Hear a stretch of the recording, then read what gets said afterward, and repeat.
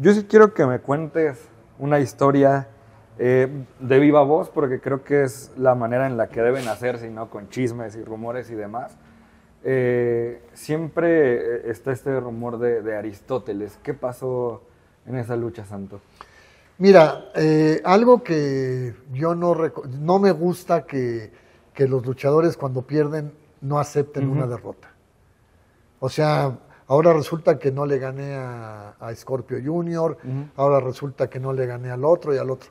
Con Aristóteles fue un torneo en donde los que quedáramos al final nos enfrentábamos máscara contra máscara. El torneo fue una campal y después eran luchas mano a mano a una caída. Okay.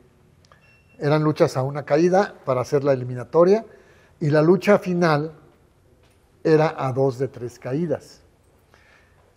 Obviamente Aristóteles es de Acapulco y estábamos en la Plaza de Toros de Caleta, me parece, o Caletilla, no sé. Y pues había mucho público que lo estaban apoyando a él. Y cuando él me gana la primera caída, pues toda la gente se para y festeja. Y, ahí creyeron que ya. Pues sí, dijeron, no, pues haga, porque estaban viendo luchas a una caída.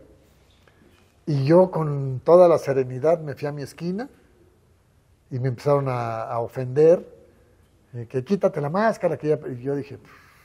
Pero no se sabían las reglas. Todavía no termina. Sí sabían. Bueno, o sea, estaba en el programa. Ah, ok. Y a la gente se le explica, pero mira, no me vas a dejar mentir. Yo pongo en mis redes sociales, voy a estar en la tienda de la Condesa de 3 a 4 de la tarde en firma de autógrafos y... Santo, ¿a qué horas vas a estar? Santo, ¿en dónde? Sí pasa. Entonces dices, pues lean. Entonces, si tú vas a una función de lucha y no lees el programa, claro, sino nada más ves las luchas y no ves las reglas, hasta abajo dice, en caso de que un luchador se lastime o no se presente, será sustituido por uno de igual categoría. ¿Estás de acuerdo? Claro. Mucha gente no lee eso. Pues aquí pasó eso, yo creo, porque toda media arena o media plaza de toros empezaron a decirme que me quitara la máscara. Y yo me fui tranquilamente a mi esquina porque decía, faltan 2 caídas. Y finalmente logré ganarle a Aristóteles. Claro. Lo que está mal de él es que él aproveche esa incredulidad de la gente para echarme a mí, ¿no? Claro. Porque me dicen que compro mis máscaras.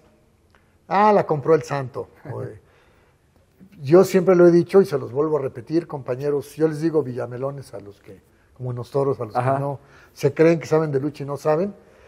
Si yo comprara las máscaras, y se los he dicho, hubiera comprado la del villano tercero, ¿te imaginas? Sí. Hubiera comprado la máscara de Fishman padre, hubiera ganado la cabellera del perro aguayo.